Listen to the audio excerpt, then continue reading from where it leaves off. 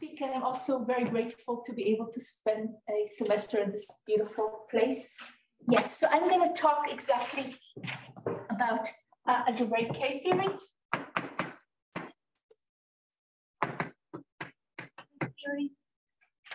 About the cyclotomic trace. And I'm going to talk about an example where this helped us do a calculation. So starting with algebraic K-theory. So maybe I should, yeah. So R is a ring with unit, maybe not commutative. And what I want to study is to study finitely generated projective R modules. So these are direct summands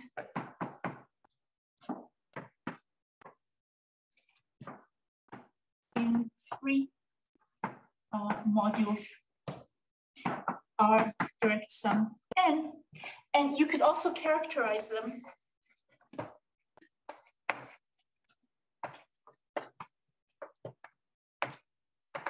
finitely generated R modules P such that whenever you have a surjection of R modules F, then there exists a map of R modules from P to M. So for all this, there exists S such that F composed with S is the identity of P. If you didn't know what a free finitely generated module was and you tried to characterize them intrinsically, you could exactly use this as a characterization of free modules, right? Because if you have a surjection to a free module and you want to construct a section, it's a surjection. So every one of the standard generators of the free module comes from somebody in P. So you can send it back to somebody in P. And because it's free, there's no constraints. But if you come up with that characterization, you notice that it also works for direct summands in these are direct summands that you engineered it for. And so they have some of the important property of the free modules. And they're interesting. So the first question you might ask, does that give us anything beyond free modules? Try some cases. So for example, if R is a field, no, because of course every module over a field is a vector space is free. But if you look at R equals Z, or more generally, a PID, the answer is still no. Not every module is any direct sum of a finite free module is free. But even for very nice rings, such as rings of integers in finite field extensions of Q, so these are about as nice as they come, the answer can be yes. So let me give you an example. So I could take R equals Z adjoint square root of -5, and I could take P to be the ideal generated by 2 and 1 plus square root of -5. And this is, of course, in R. And as an ideal, then the ring acts on it, so it's a module. And I claim that P is not free of rank 1 over R. And the reason is that if it were free of rank 1, there would be a generator. and the whole P would be multiples of that generator. But there is no element in Z adjoint square root of -5, which divides both 2 and 1 plus square root of -5. So it can't be free of rank 1. So you say, maybe I can do a trick and make it free of higher rank, but you can't, because if I tensor P with Q, I'm going to get a two-dimensional Q vector space. If I tensor R with Q, I'm going to get a two-dimensional vector space. But if I tensor more copies of R with Q, I'm going to get too big a dimension. So there's no way that this guy can be free. It's not free, but it is projective. Is a direct summand of a free module. So I can look at the ideal generator by 2, 1 plus square root of -5, and I can map it to Z square root of -5 plus Z square root of -5, and I can map it back to this ideal 2, 1 plus square root of -5. But here I can just send A goes to -A and 1 minus square root of -5 over 2A. It's a funny thing. This guy is not in square root of -5. I have this denominator, but nevertheless, if I multiply it by any element in this ideal, I do get an integer, so it makes sense. I can do this. And then here I can send just A, B goes into 2B plus 1 plus square root of -5. BC. BC goes to 2B plus this many C's. So these are maps of modules over these square root adjoint square root of -5. But if you look at what happens to A, if I send it all the way here, it gets sent to minus 2A plus 3A, which is A.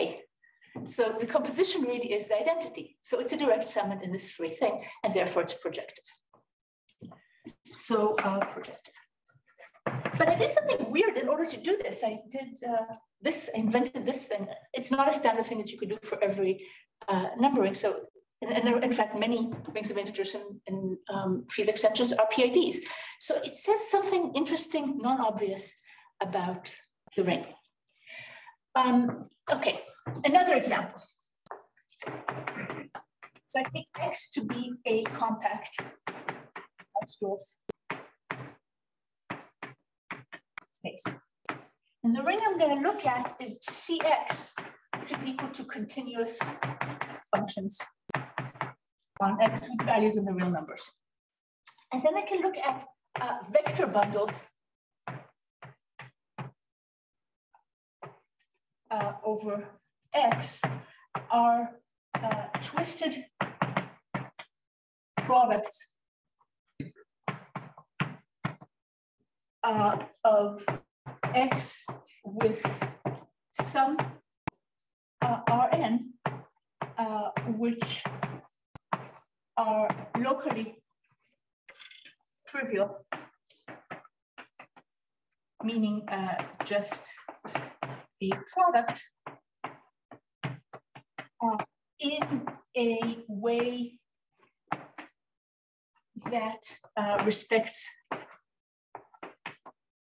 the vector space structure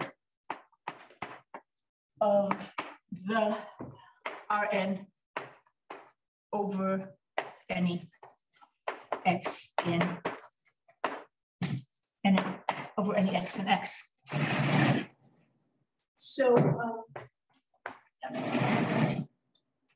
examples. For example, if I have a product X cross Rn, that's considered a trivial vector bundle. Over each point you have a vector bundle. It's product globally. But you can also look at the Möbius, the open Möbius band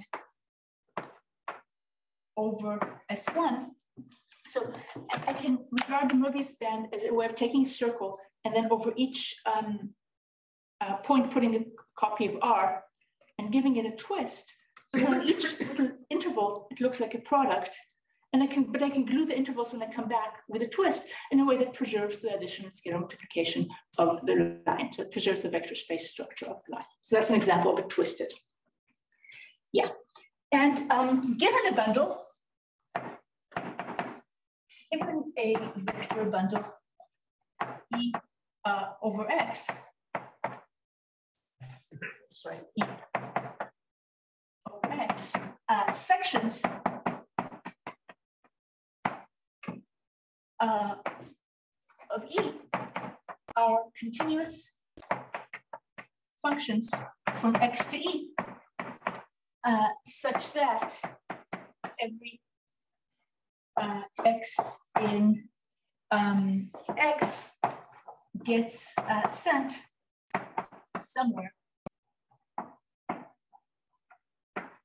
in the Rn over it. Just basically the bundle gives me a projection from E to X that just sends, just forgets about the vector spaces over points, just send the point to itself. And then the section is a function in the opposite direction. It sends every X to the fiber over it. And sections of any vector bundle E are a CX module, right? Because a continuous function on X associates to each element in X a scalar. So if you have a map that sends X into E, you could just take the value of the section at every X and multiply it by the value of the function at every X, which is just scalar. So you can multiply elements in the vector space by the scalar. So I could do that. So, okay, so far nobody's been projective, but actually they have been.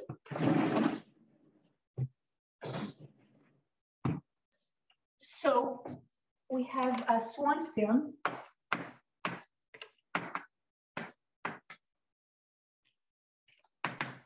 Taking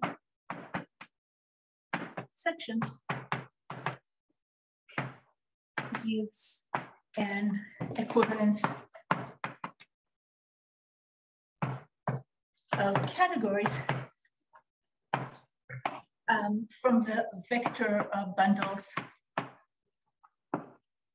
over X into finitely generated. So vector bundles, I mean, the fiber is always some finite Rn. And it goes to finitely generated projective CX modules. So one thing that's really easy to see is that the easy guy here is just the trivial bundle X cross Rn. What are sections of X cross Rn? They're just, and worth coordinates of functions from X to R. So clearly, if I take X cross Rn, it goes to CX n.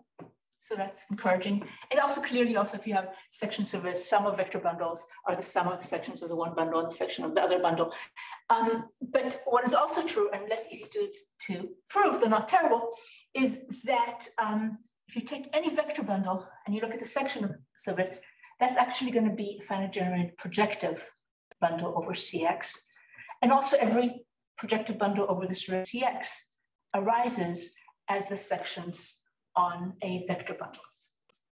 And again, this is a situation where it can go either way. So there are some topological spaces, for example, contractible ones, where any bundle has to be trivial.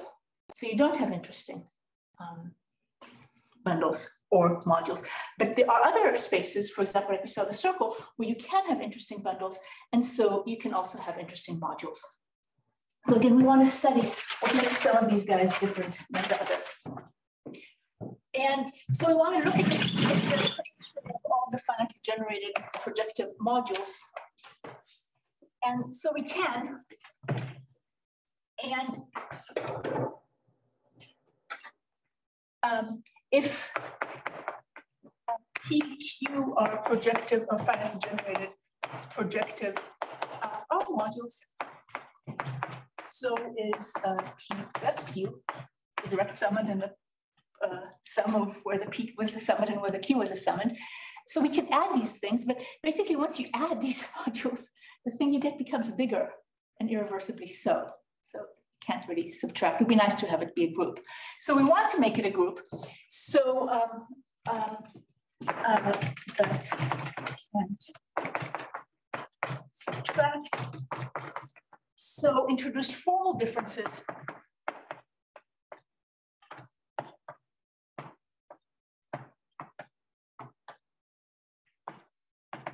So I'm going to define K0 of R is equal to the free abelian group on isomorphism classes of finitely generated projective R modules. But I want to use this sum. So if I have a projective P and a finitely generated projective Q, and I add their classes in the free abelian group, I want to identify this with the class of the sum. So this exactly introduces formal differences.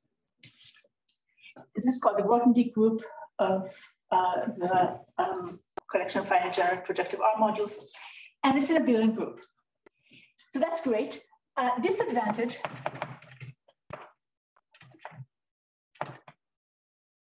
is that say P direct sum R plus N is isomorphic to Q direct sum R plus N for some N, or even some other module, but you can always make it R direct sum N, then I get that the class of P is going to be identified to the class of Q, even if P is not isomorphic to Q. But I'm stuck with this. I can't do anything about it. The good thing is the class of 2, 1 plus square root of -5 is still different than the class of Z square root of -5. Still. In the case of vector bundles, which is part of the reason I introduced this, when people look at vector bundles, they actually talk about stable equivalence of vector bundles. The two vector bundles are considered stably equivalent if you add them to a big enough trivial bundle and you get isomorphic things. So what I'm doing is I'm capturing in the world, in ring world, the stable equivalence of vector bundles. So it's a compromise, it's a cost, but it's a cost we've seen before. Okay. Anyway, the cost of paying this price, I now have an abelian group. And so now I want to use tools to maybe break up, if I have ring R, calculate K0 of R, but maybe breaking it up in some clever way. There's an issue there. Like if R, it's all theory of rings with unit. If R is a ring with unit and it has a subring with a ring of units, then I can look at the quotient. We'll have multiplication, but the map from R to it will send 1 to 0. I can't break up a unital ring in a good way into 2 unital rings. It's a problem. But what I can do is if I in R is an ideal, I can definitely look at K0 of R mod I. And I can definitely look at K0 of R. And I'm going to get an exact sequence. So this map is surjective. And how do I hit the kernel? By some good notion of relative K theory of R relative I. And this is actually even depends only on I, not on the big ring, which was an ideal N. So still exact. And then I still can't stick in a 0. And people came up with a theory called K1. And then K1R. And then there was a K1 RI and K2, and so on. It's got more and more complicated. I can tell you what K1 is. Or was there? Yeah, I can tell you what K1 is. So K1R is equal to GLR modulo the commutator subgroup of GLR with itself. And what is this GLR? It's the union over N of GLNR, where if I have an N by N matrix A invertible, I can regard it as an N by N by 1 invertible matrix by sticking zeros like this and then sticking a 1 here. So that's how the N by N's sit in the N by 1 space. And for 1's, I'm taking the union. So basically what I end up with is all those things that have a square invertible matrix on the top left, and then an infinite identity matrix below and zeros elsewhere. And so that's what it is. And K2 was more complicated, K3 was more complicated. And people got this along that sequence, so it's clearly part of the same theory, but it wasn't clear where this was going. And Quillen, let's see, I didn't write on this. Okay, so I'm going to send this up.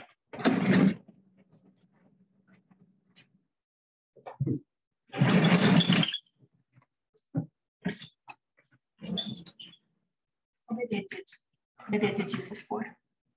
I think I will use this because it's bigger.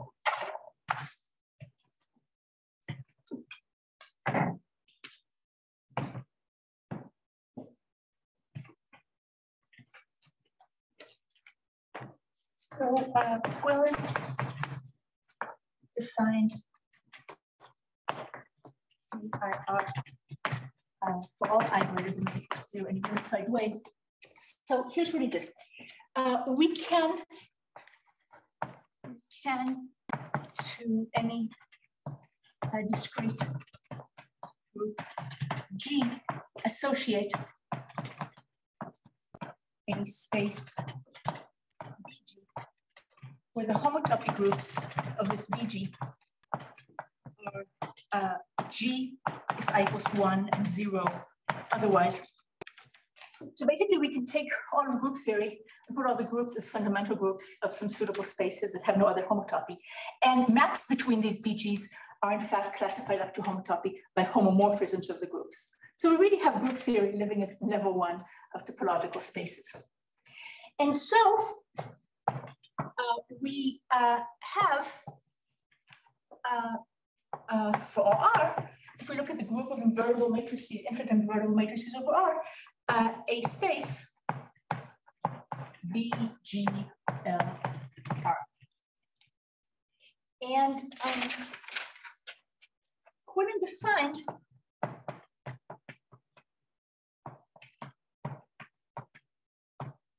a map from this BGLR to BGLR plus.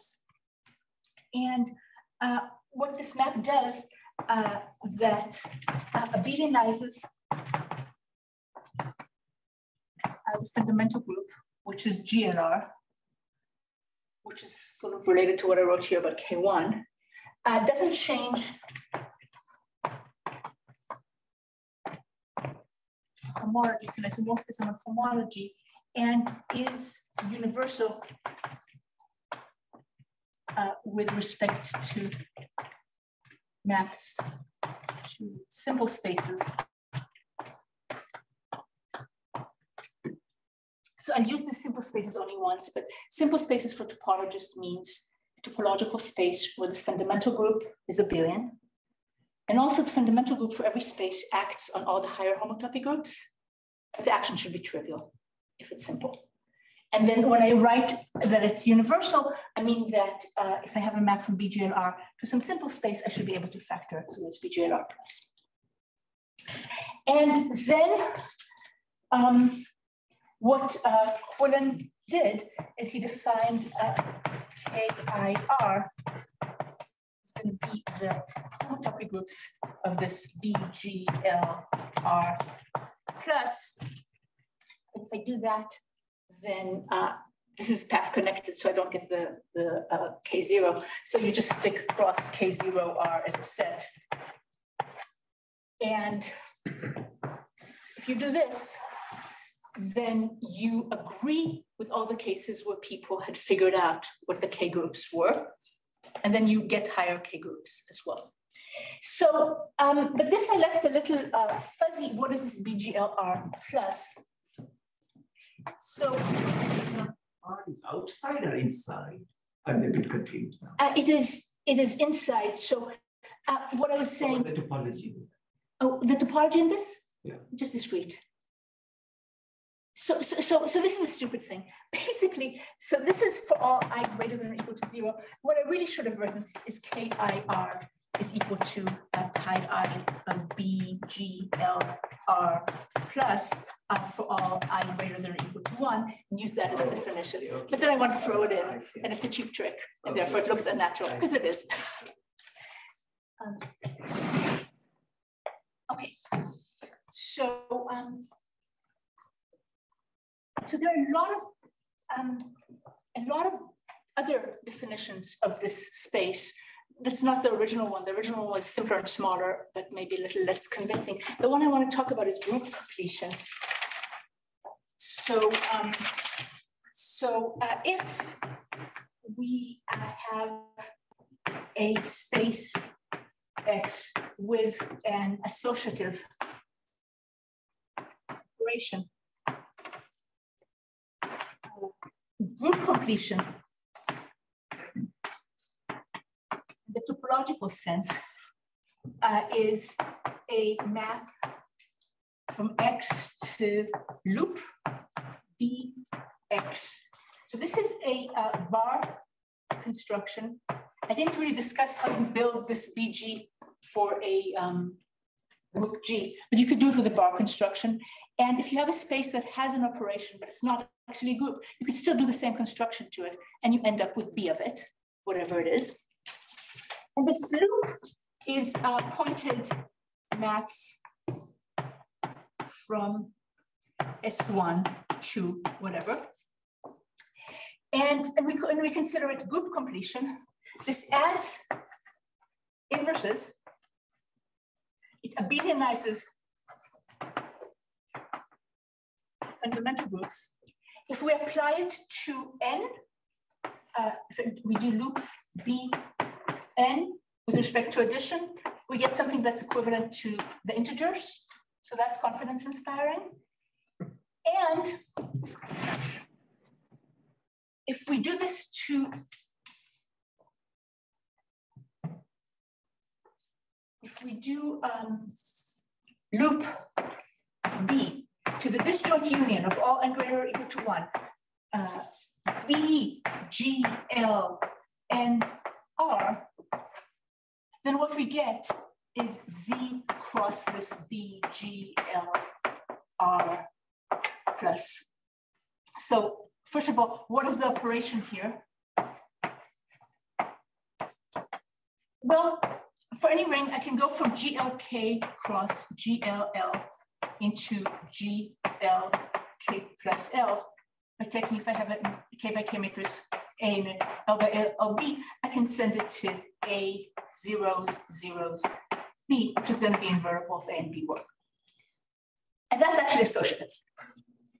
And that induces a map from BGLK cross BGLL into BGLK plus L, which is also associative. And that's the operation I use. You might be a little surprised because I was into matrix multiplication. Now I'm into this weird thing. So first of all, I should say that if I have matrix multiplication on GLR, but because GLR is not abelian, it does not give me a map on the Bs. So I don't have that. So I need something else. But also, what I'm going to do, I'm going to abelianize pi 1. I know I'm going to abelianize pi 1. So if you have a matrix that looks like this, B0, 0, I, well, it's conjugate to the matrix I, 0, 0, B. So if you're going to abelianize, you're going to identify these two guys. Okay, but if you start multiplying, you see, if you multiply then by A0, 0, I multiplied by B0, 0, I, that's of course course, AB 0, 0, I, which is what you think the product is supposed to be. But if you start multiplying A 0, 0, I times I 0, 0, B, you get this A 0, 0, B that I was talking about. So this product actually, since I know I'm going to abelianize whatever I do, this product actually is the correct product that I'm thinking of. So this BGNR plus is a group completion that's also some kind of verbalization of BGNR. And you can construct a BGNR plus in many different ways. You can also do it in ways that start from the category of finite generated projective modules over R.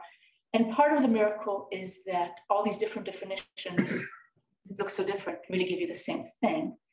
The only thing is that all these different methods, however strange they are, none of them comes with a good algorithm for calculating what it is that you get. And that's why it's a hard invariant. Okay. So I get that I need to calculate, so I need to understand BGLR plus, which is some sort of... Are there any groups that come into this or GLNs, right? Yeah. Oh, but I mean, any human groups? I mean, the fundamental group, what I'm saying is you see, you don't, am I going to see other groups? Non-abelian groups?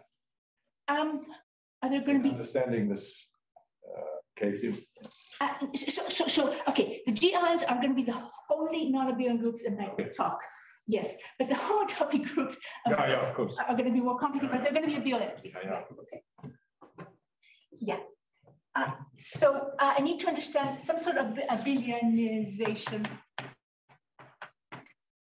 Can I interrupt you with a question here?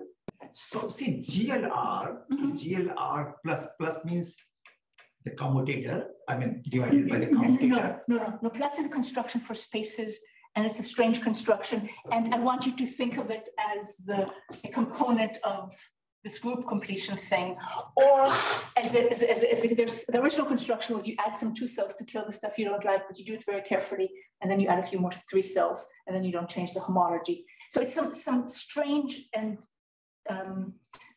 a goal-driven construction you do to spaces. It's not just a abelianization. But I1 is exactly the abelianized. I1 is exactly the abelianization, yeah. And there is no higher I. Okay, right. So I don't see why this does not satisfy the universal property. No. So it abelianizes the fundamental group, and there are no higher homotopy groups, right? Homotopy groups, but the abelianization of the space creates higher homotopy groups. Complicated and hard to understand. I see. So this BGLR plus may have higher homotopy. Yeah, it does. Okay. Yeah. Because that's the okay. Yeah. That's what. Yeah, no, it would be wonderful if you could apply construction level-wise to the homotopy groups. Okay. So now I understand. So yeah. So some kind of abelianization of the space BGLR. Space made of matrices. When you have things with matrices, you often like to abelianize them with traces. So can you use trace? Well, it's not obvious how you would. So there's another invariant, Hochschild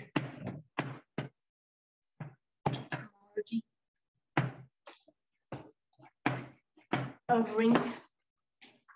That's a good case for traces. So here's what I want to do.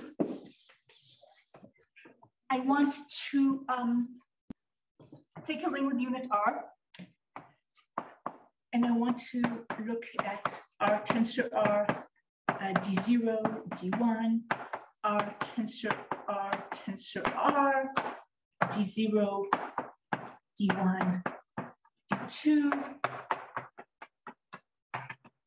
and so on, where DI of R0 tensor R1 tensor Rn just multiplies the ith minus 1 Rn. And this is for all 0 less than or equal to I less than n. And dn of R0 tensor R1 tensor Rn is just Rn R0 tensor R1 tensor Rn minus 1. So it's some kind of weird cyclic bar construction. So I have these functions.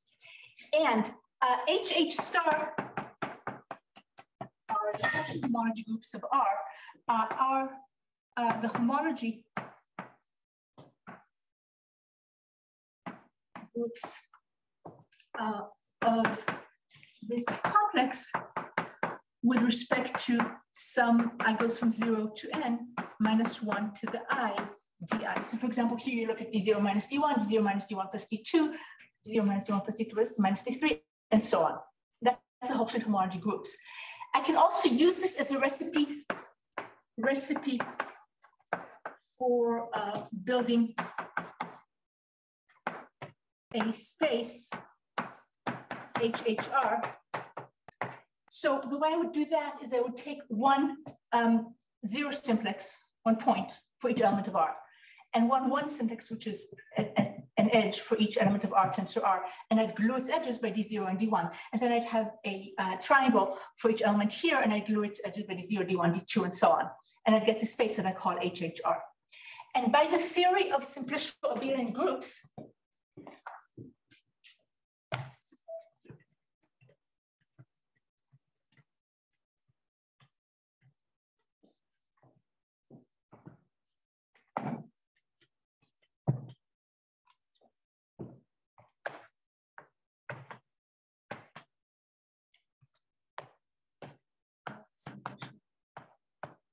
abelian groups, if I take the space pi star of this HHR, or pi I of HHR, is isomorphic to HHIR.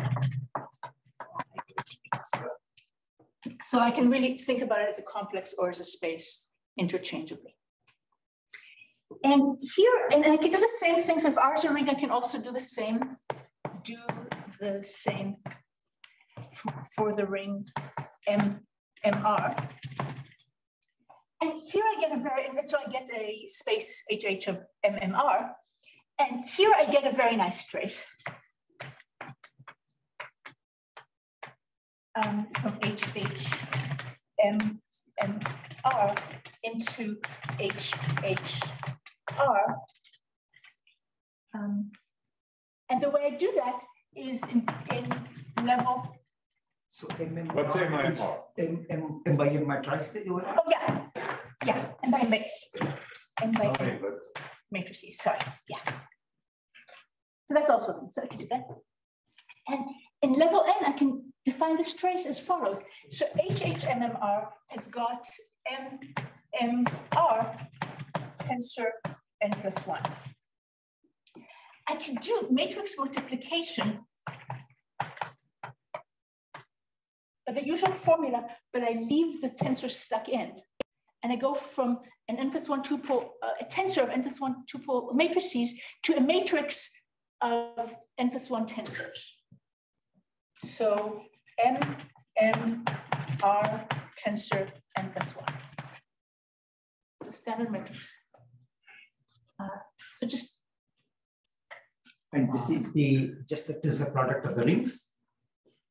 The tensor product of the ring R, yeah, which is what I had there in the original Hopschild picture. Right, so for example, what I'm saying is if I had A, B, C, D, E, F, G, H, then I would, it's a tensor. This would go to A tensor E plus B tensor G, and so on and so forth. So just the matrix multiplication formula, but I still leave the tensors in. But then I get a matrix over this crazy thing, and I could just apply honest trace to end up in the thing. And this commutes with all the DI and commutes with everything, and it gives me maps either on the spaces or on the homology, whatever I want. So this is the trace that I thought was what I needed. And then Keith Dennis had this idea.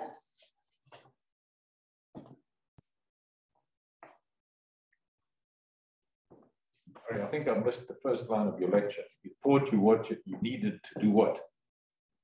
Oh, I want to understand the category of finitely generated projective modules, both what I have and the maps between them.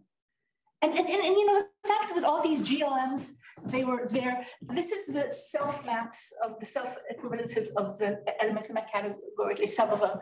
So it went a little crazy from there, but that's the goal. That's where I want to be. And so Dennis's idea is we started with BGLMR. And he said, let's embed this in something called the cyclic nerve of GLMR. And what this thing is in level n, you have GLMR, n+1 copies, and DI like in Hochschild case. These strange wraparound Ds. And then he said, let's map this into HH of MMR. And then let's map this to HHR by this trace.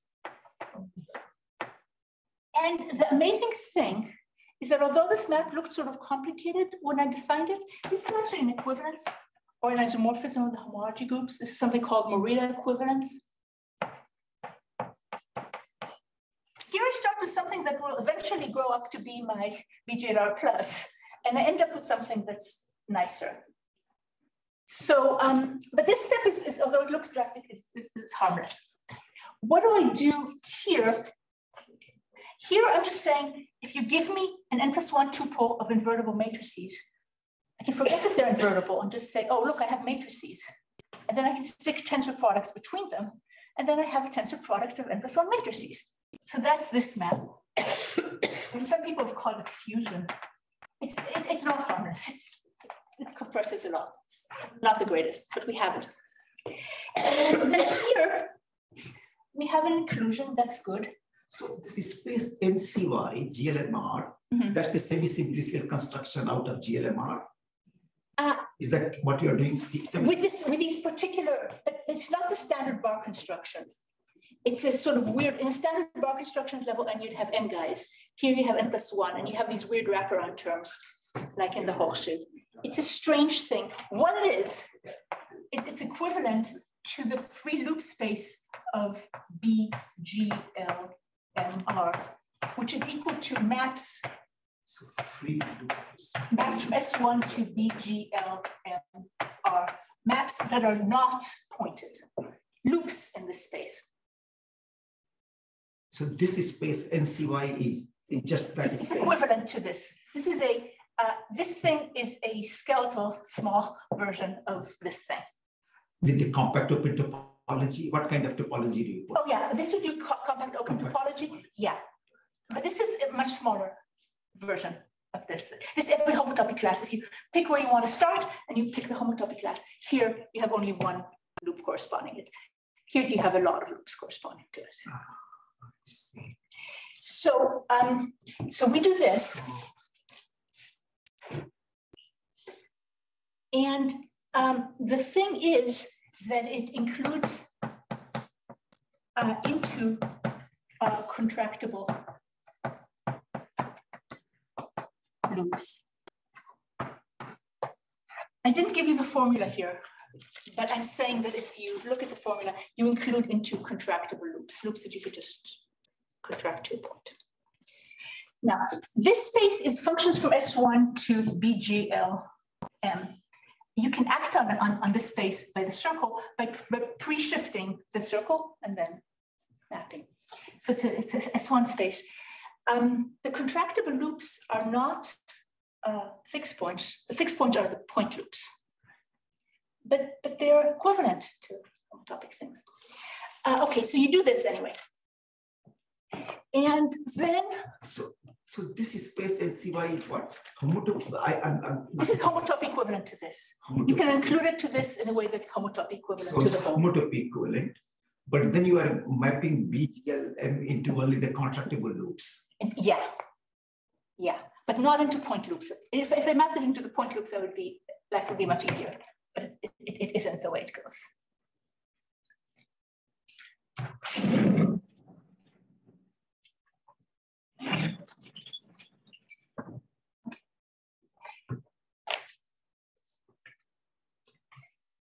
Anyway, now I want to let M grow, and this doesn't exactly stabilize, but I can tinker with it a little bit, and I can stabilize it into a map BGLR into HHR. And then this thing is simple. This is the one place where I'm going to use it, and therefore I can factor it through BGLR plus. So I map this mysterious space with homotopy groups, I don't know, to this thing that I have tools to calculate the homotopy groups of. This will be a great success.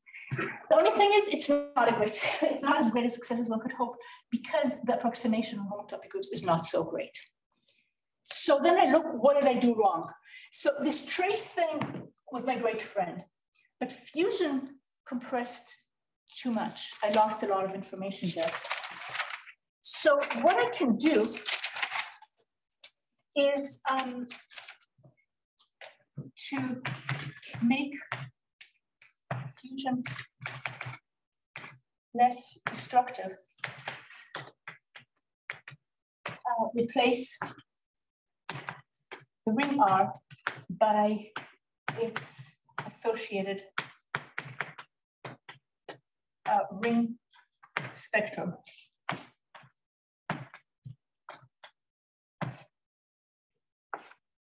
And map to THH instead of HH. So what is going on here? So a spectrum in topology, very much different from a spectrum in analysis, is a sequence of spaces where the interesting topology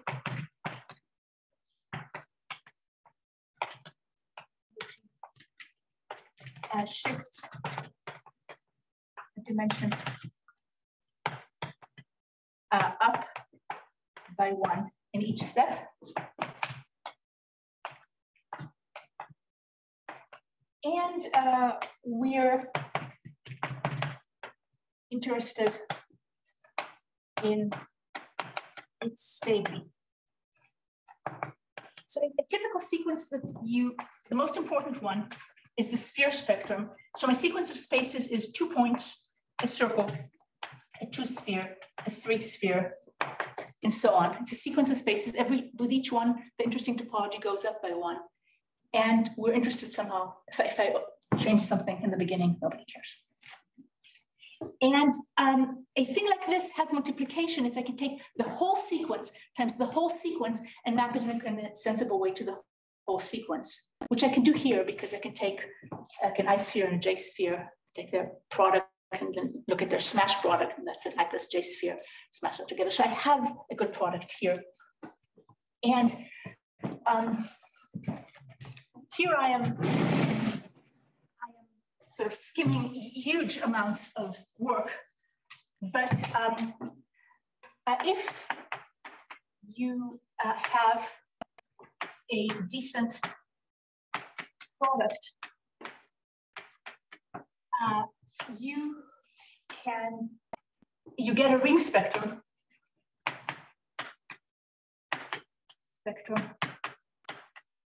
and can work with it as a ring.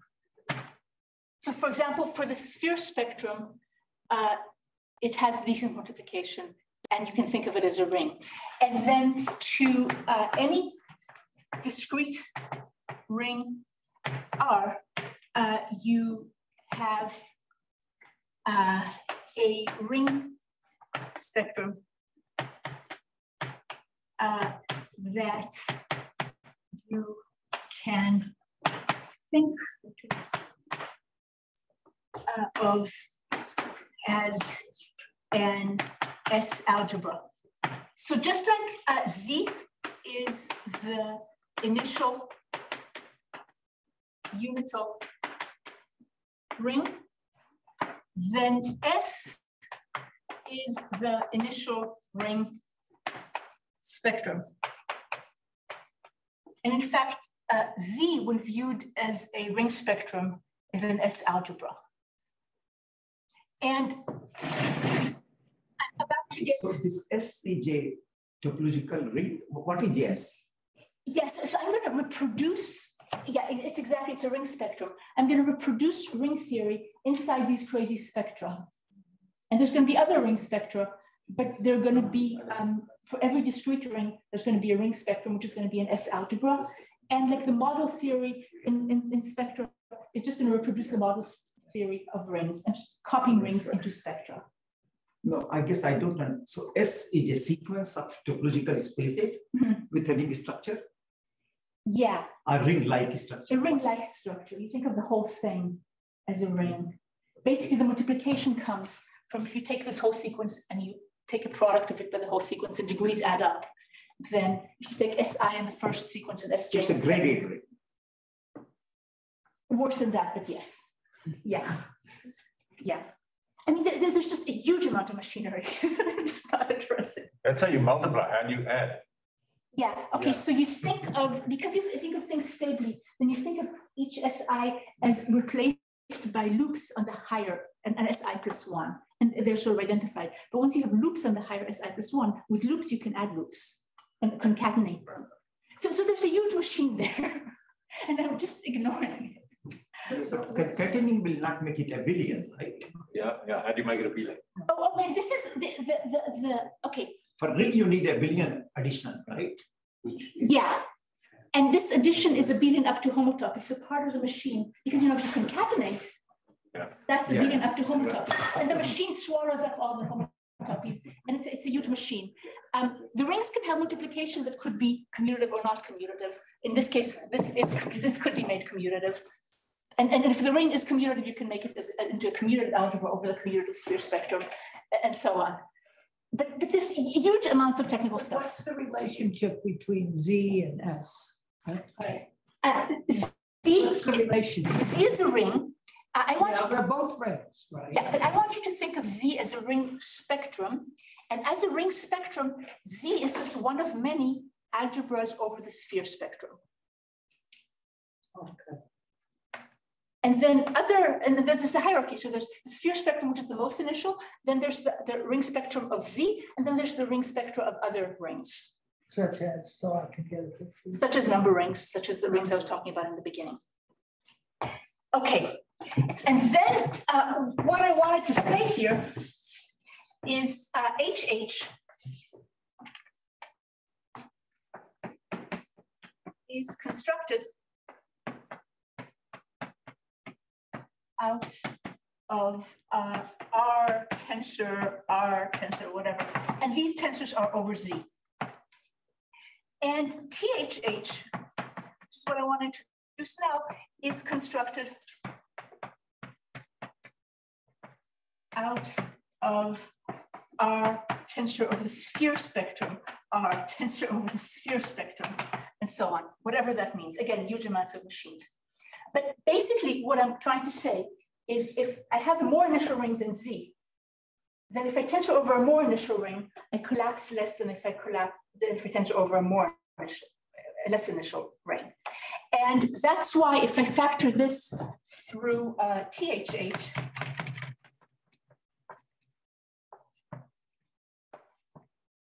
and names I should write here are Good Willie and Bockstedt, I can expect a gain. And then I do get this gain. And then I was mentioning that I have this thing that I don't, it's an injection, it's not at all a surjection, it goes into the contractible loops. So if I want the map to be a good approximation, I should somehow try to isolate the contractible loops. So I need to isolate some kind of fixed points. This net does not go into the fixed points. That's what I was saying earlier. It doesn't go into point loops. I cannot make it into the fixed points. I can map it into the homotopy fixed points, but I need more than that. So again, there's a long story about what invariant. So this is a map from here to here. And then I can further factor this through something called TCR, which is an appropriate version of fixed points that tries to isolate the contractible loops. And this was originally done by Bogstedt, Chiang, Madsen, and then done by Nikolaus and Scholze in maybe a more systematic way. And this is a better approximation. So what I want to take from that, I'm going to go to the sideboard.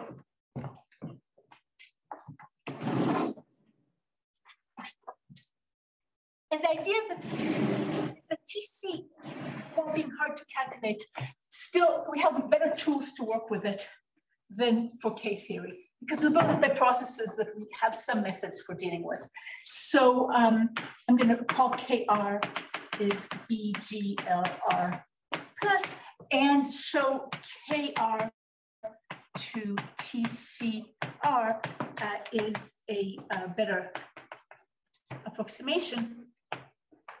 And now I want to quickly say as many things that people can do with this. So McCarthy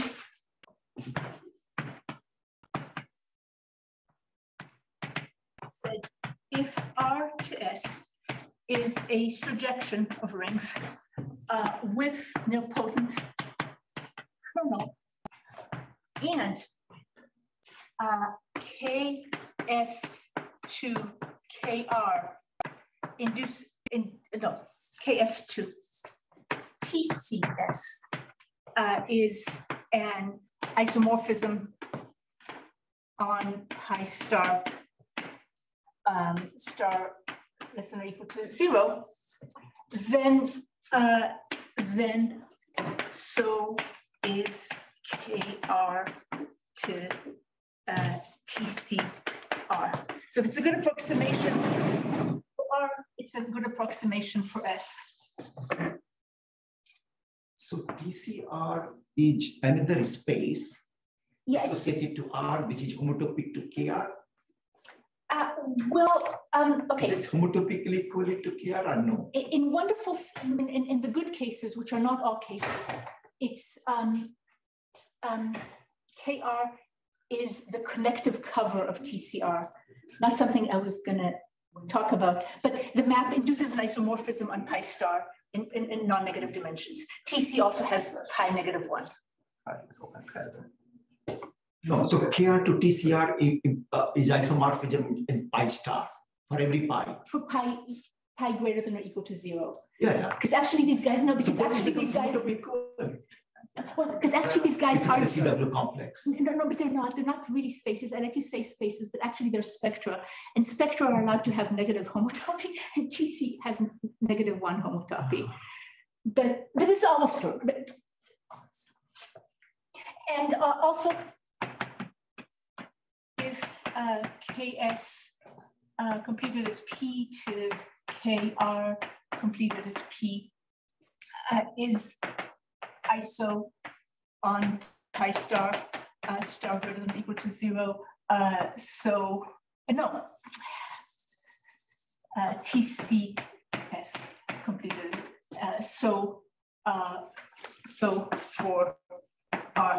Okay, I am basically out of time. So there's a lot of good results that you can do. So Hesselhoff and Madsen use this relative case and the fact that for Z mod P, for P elements, actually these things are an isomorphism on pi star in positive dimension. To get that they are an isomorphism for all rings A, which are ZP algebras, which are algebras over the p-adics, which have the special property that as modules over the p-adics, they're finally generated. And then Hesselhoff and Madsen use this and some complicated stuff I don't have time to say to calculate the algebraic K groups of complete discrete valuation fields where the residue field is perfect, characteristic P greater than 0. And then Hesselholt and Michael and I were able to do this for division algebras over K like that, where the residue field is finite of characteristic P greater than 2. And basically, the story was going to be, that I don't have time to say, is that because this TC is built step by step from stuff that's not so bad, we're able to build a result. We sort of, for the division algebra, you get the same result as you get for the center. And we're able to build the results step by step from these more,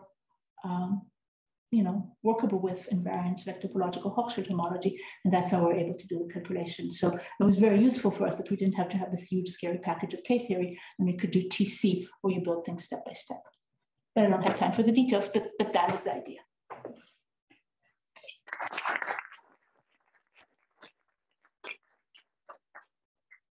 Are there any more questions? Actually, I have, sorry to interrupt you. I mean, not interrupt you now. But, No, free. So if you take BGLR plus, are there rational homotopy groups well understood? I mean, of course, it will depend upon R. So the rational homotopy groups. So you said that KI, I mean, see, rational homotopy theory in general is much easier to deal with. Yeah. So for that, there's a variant of this that doesn't discuss this THH. So this universal property for rational homotopy is probably much easier to deal with. Yeah. So then when you do these corrections, what have we done wrong? Then you have this KR, and it maps to something called HC minus of R. And that's just something that you define with complexes, double complexes, but nothing worse, no spectra. And that is a rational isomorphism on homotopy groups. Yeah, this is work of Goodwin. So you see, you still have, it becomes a lot easier, but the fact that you mapped into contractible loops, that you can't get out of it. So that was this invariant doesn't deal with the fusion, but it deals with the fact that you mapped into the contractible loops. And so Goodwin did this much earlier. And yeah, and it is much easier. I mean, it's complexes rather than all these machines. So when you started with a very general unital ring, right? No, it didn't have to be commutative or anything. Yeah. So so when you take the trace, you have to have some trace. Oh, but the trace was the trace. The trace was, this really, everything I did really works for non-commutative rings. So what I just said is you have these matrices and you're going to matrix multiply them, which you don't need commutativity of the ring. And then you're going to take the trace of the matrix, just sum up the entries on the diagonal. Okay, so you just take this as somehow your trace function. Yeah, that's it doesn't have the same properties as the trace function if you are on the commutative ring, right? Oh, no. So you don't need any properties. No. I mean, maybe there's not enough words. I mean, everything in this talk practically is called a trace. So I just want to use the version of trace that's appropriate to matrix trace. Yeah. I really, and because I tinker with this, I am able to just stabilize matrix trace to work at the cost of having this fusion that collapses everything on me and including into the fixed points that comes back to haunt me. Yeah, that's a nice thing about the theory. And in our calculation also with division algebras, not commutative. It really, I mean, if you don't have a unit, it really goes badly, but you don't need commutativity. Okay, any last questions? All right, thanks again for a great talk.